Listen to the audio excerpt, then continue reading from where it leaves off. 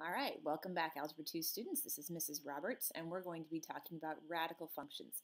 It's the second section in this part of the chapter that we're covering, but it's actually the 7th or 8.7 section in your book. It's called radical functions. And our objective today is to graph radical functions and to explain their transformations. Don't know if you remember this, but we did do the transformations with the squared functions. We took x squared and we added things to it or subtracted things to it and saw what it did, and that's exactly what we mean by a transformation. We don't have any vocab words today, so we're just going to jump right in to looking at some of the problems. Our first problem is simply to graph the equation y equals the square root of x, or f of x equals the square root of x.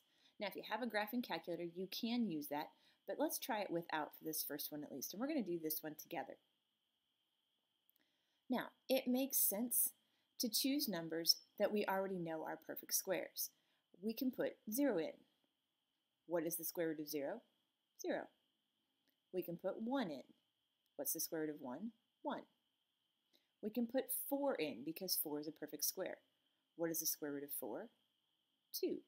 We can put 9 in. What is the square root of 9? 3. We can put 16 in, although it's going to go off our graph, but that's okay. What is the square root of 16? 4. We are only looking for the positive values here. Could I put a negative 1 in for x? No, I couldn't, because the square root of a negative number is imaginary. So we can't use the negatives. We can only use the positive numbers. So let's plot these points here. All right. So we have the point 0, 0. We have the point 1, 1.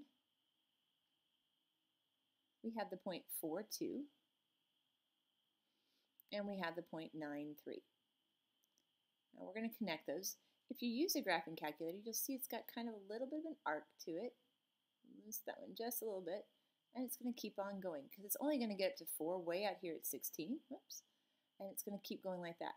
That is our parent function, the square root of x. Now let's see what happens when we do some other things to it. All right. So now we have the square root of x, and we're going to add 5 to that after we've taken the square root. So we're going to take this first number, and again, we're going to use those same ones because that's going to make it easier for us to deal with. So we've got the square root of x, so we're going to use 0 again. 0 is a perfect square.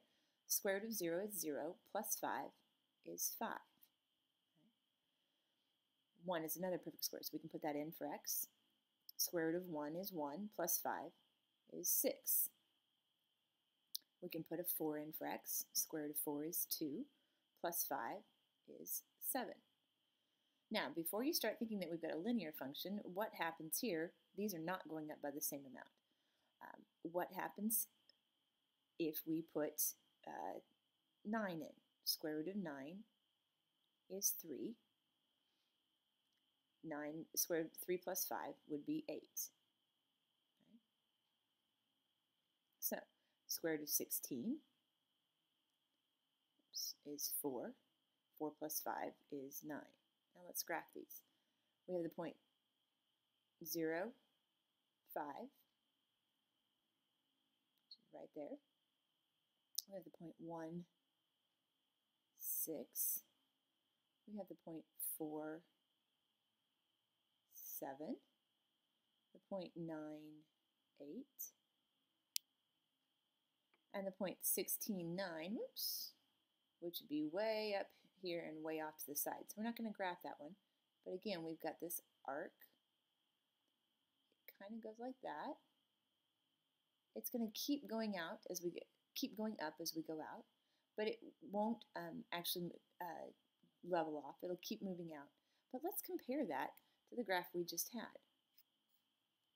What happened to that graph? What's the difference between those two things?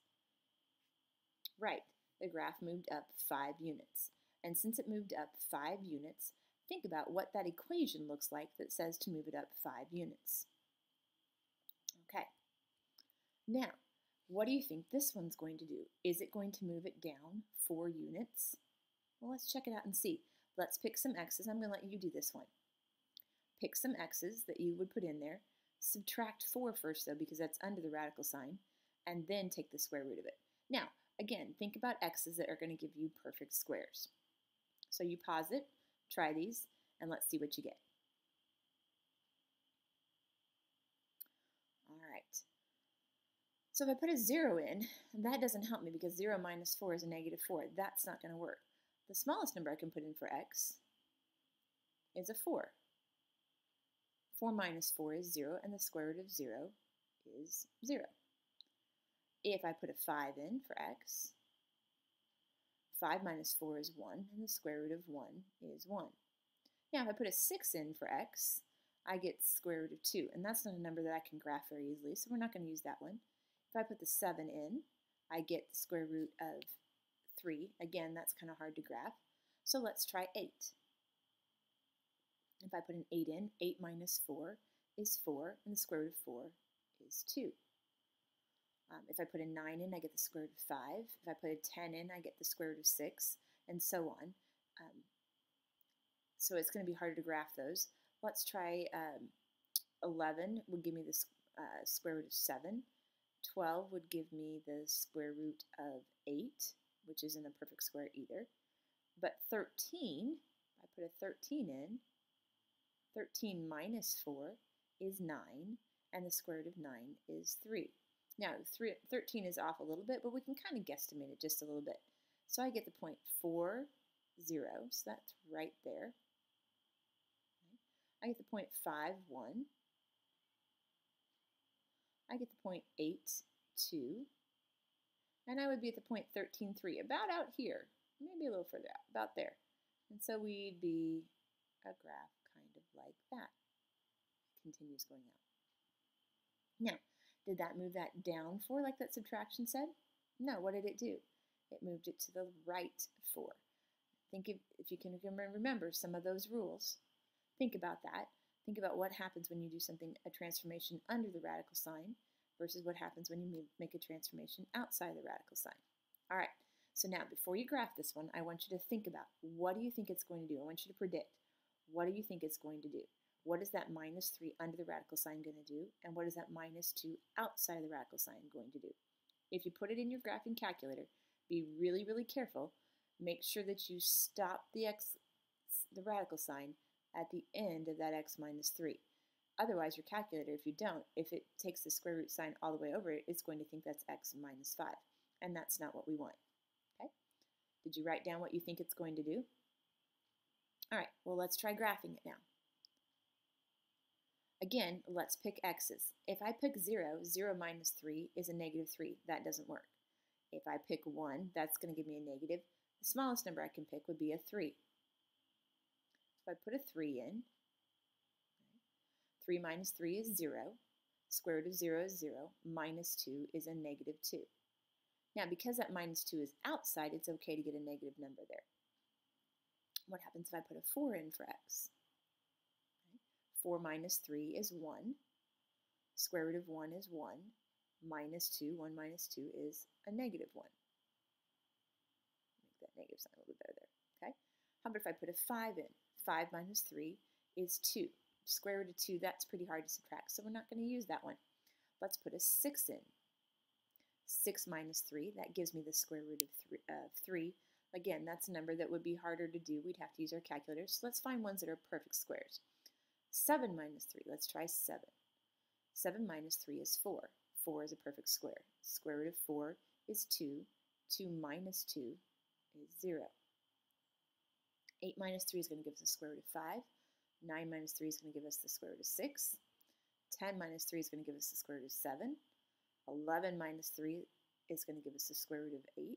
But 12 minus 3 is going to give us the square root of 9. Square root of 9 is 3. 3 minus 2 is 1. Okay? Now, 12 is just off of our x, so we're going to stop there, and we're going to plot these points. So we have the point 3, negative 2. Okay? We have the point 4, negative 1. We have the point 7, 0. And we have the point 12, 1, about out there. So our graph goes kind of like that. Now, if you were to describe this transformation, what would you say it did? I hope you said it moved it to the right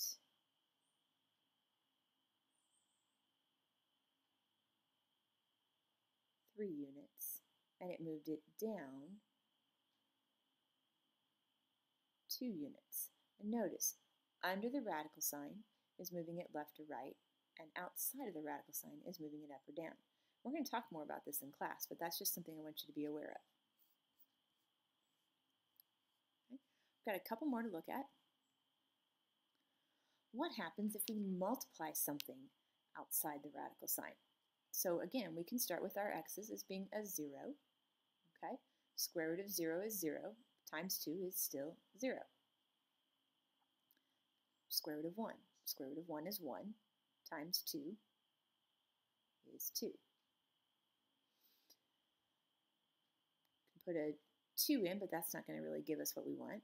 Oops, that was not what I meant to do. I just want to erase this little bitty here. All right, so what's a perfect square we can put in? Let's try that again. All right, here's where I need to be. Okay. And 4 is a perfect square we can put in. Square root of 4 is 2. 2 times 2 is 4. We can try the square root of 9 because that's a perfect square. Square root of 9 is 3 times 2 is 6. We can try the square root of 16. Square root of 16 is 4. 4 times 2 is 8. 16 gets us way off on our x, so we're just going to go with these. So we're going to plot the point 0, 0, plot the point 1, 2, plot the point 4, 4, plot the point 9, 6, and we can see this curve goes up at a higher rate. Now let's go back and compare this curve to that very first one we did. We call that a vertical stretch. Do you see how it went from being way up high, or excuse me, this one is not as high, and then the one we just did goes up much more quickly? We call that a vertical stretch because it's like taking the graph and pulling it up vertically. All right, you try this one. What do you think that 1/4 is going to do to that? You try this on your own. Pause it so that we can come back to it and check it when we're done. Okay, so let's put some numbers in again. We can put 0 in. Now when we put a 0 in, that gives us 0, not 1/4, because 0 times 1/4 is not 1/4, it is 0. Let's see, can we grab the pen here? There we go. So 0. Okay, we can put a 1 in. Square root of 1 is 1, times 1/4 is 1/4. That's where I needed the 1/4. 2 isn't going to give us a perfect square. 3 isn't going to give us a perfect square, but 4 will. Square root of 4 is 2, so we'll put a 4 in for x. 2 times 1/4 is 2/4, or 1/2. Now these are going to be a little tougher to graph because it's a little bit closer in, but we'll have to do the best we can. 9 is the next perfect square. Square root of 9 is 3. 3 times 1/4 is 3/4. 16 would be on there. Square root of 16 is 4 times 1/4 is 1. That's going to be way out over here and not very high up. So let's plot these points. We have 0, 0. We have 1, 1/4, so just barely up the line. We have 4, 1/2, so right in the middle. We have 9, 3/4, so not even to 1 yet. And then 16, 1 would be way out there. And I know that's looking a little high, but let's see what happens when we plot this point. What would you say that one did when you compare it to the original graph that we started with? Right, it's called a compression. It smashes it down, if you will. It makes it much smaller. What's the difference between this number here, where we multiplied by a 2, and this one here, where we multiplied by a 1/4?